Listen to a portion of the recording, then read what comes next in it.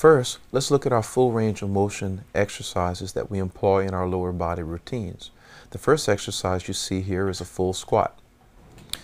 This is our primary strength development tool and is a large part of our training, especially in the initial stages of training, early in the training year. Notice the deep movements. Also notice that we typically employ a marker, requiring the athlete to squat to certain required depths. Notice the nice straight back and the slight widening of the knees as the athlete descends.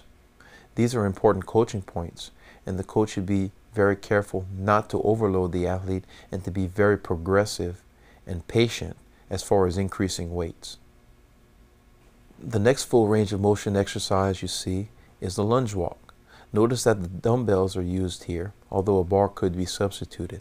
Notice also that the dumbbells are positioned on the shoulders. This eliminates swinging of the weights as the athlete performs the exercise.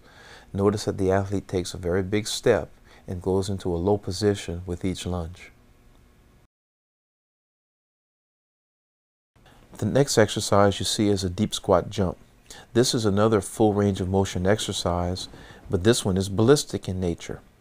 Notice the deep positioning accomplished with each repetition.